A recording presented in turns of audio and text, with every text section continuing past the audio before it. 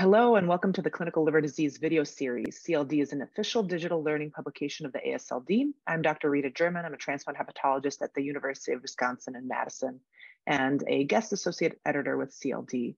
I'm here with Dr. Anahita Rabiee, a transplant hepatology fellow at Yale University and the author of A Brief Overview of Immunosuppression and Their Side Effects After Liver Transplantation. Anahita, thank you so much for joining us. Based on your article, can you first tell us the typical immunosuppression regimens used post-liver transplant? Hi, everyone. Yes, absolutely. So, it can vary by center. So there are center-specific practices, and also different patient factors can play a role in what immunosuppression regimen is chosen for a patient post-liver transplant. But a typical one that you're probably most likely to see is post-steroids, immediately post-transplant, and usually by 3 months, the steroids are weaned, unless there is a specific reason, such as rejection or history of autoimmune hepatitis. And basically, the mainstay of the immunosuppression regimen in many cases is calcineurin inhibitors, such as tacrolimus. And these are usually started kind of immediately post-transplant and then continued on. During the first year post-transplant, sometimes we see patients on a regimen of, for example, calcineurin inhibitor plus myclophenolic acid, the goal being to kind of be able to target lower trough levels on calcineurin inhibitors and minimize nephrotoxicity.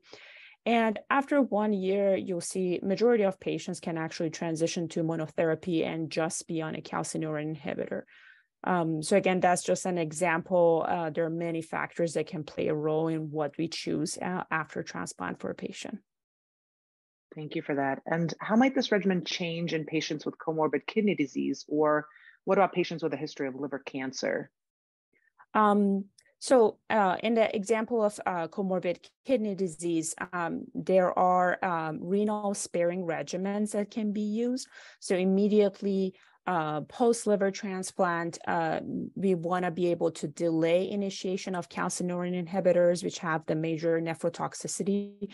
So many centers use basiliximab, and which will let them be able to start calcineurin inhibitors a little bit later after the transplant. And they also use addition of myclophenolic acid early on so that lower trough levels can be targeted for the calcineurin inhibitors. In terms of the history of cancer, one of the options for mainstay of the immunosuppression in these patients can be mTOR inhibitors. They're usually not used immediately post-transplant as they can impair wound healing, and also there is some slight concern about causing hepatic artery thrombosis post-transplant, especially immediately post. However, after 3 to 6 months, they can be considered in patients with history of liver cancer. There are some studies suggesting that in patients who had hepatocellular carcinoma within Milan criteria, these medications can, improve overall recurrence-free survival. Wonderful.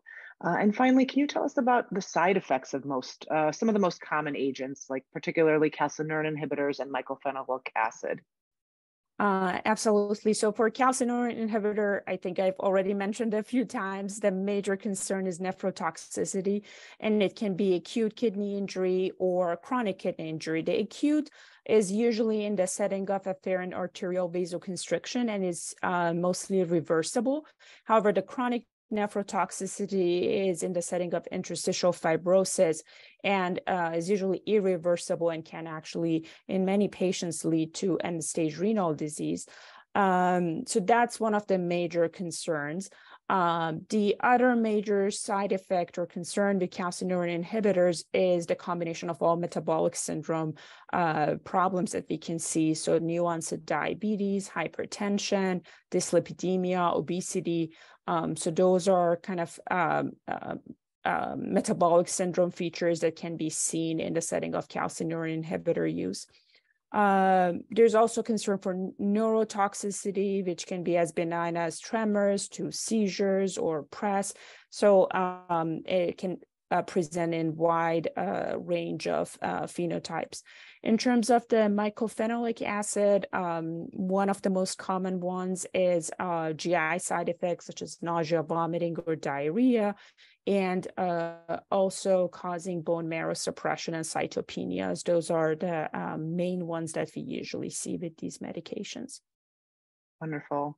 Well, Anahita, this was extremely interesting. Thank you again for joining us for another installment in the Clinical Liver Disease video series. And thank you to our viewers for joining us. On behalf of all of us at CLD team, I hope you found this brief discussion on overall overview of immunosuppression and side effects in liver transplantation useful. For more information about this topic, please visit us at www.cldlearning.com. And thank you again for watching. And thank you, Anahita. Thank you.